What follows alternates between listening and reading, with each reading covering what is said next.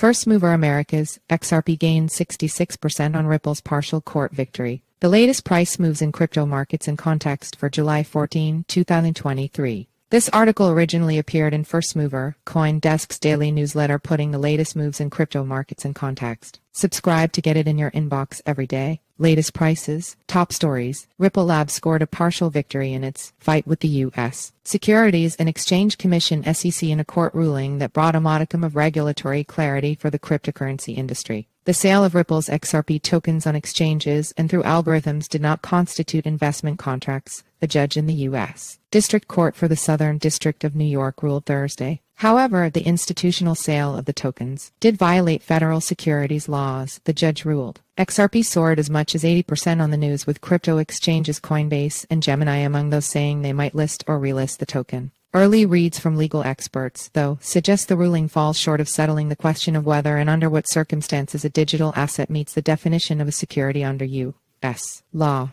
Ripple's XRP has surpassed Binance's BNB token to become the world's fourth largest digital asset by market cap after its 66% post-court ruling advance brought its valuation to $41.44 billion, according to CoinDesk data. BNB, which rallied 5% in wake of the court ruling, now has a market cap of $40.57 billion.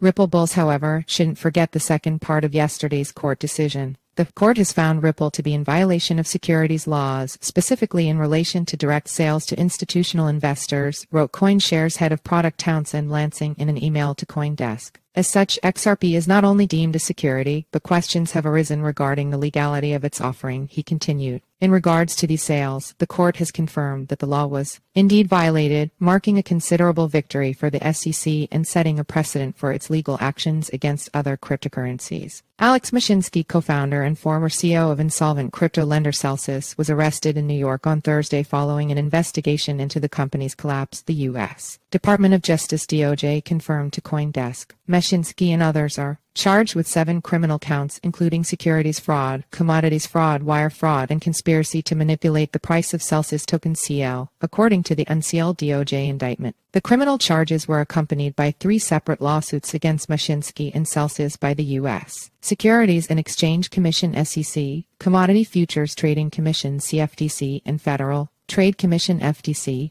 Chart of the day. On Thursday, the discount in shares in the Grayscale Ethereum Trust ETH traded 52% lower than the net asset value. That's the narrowest discount since November 15, 2022. The discount narrowed sharply as Thursday's XRP court ruling undermined the SEC's crypto regulation push and revived investor interest in alternative cryptocurrencies. Omkar, Godboll trending posts.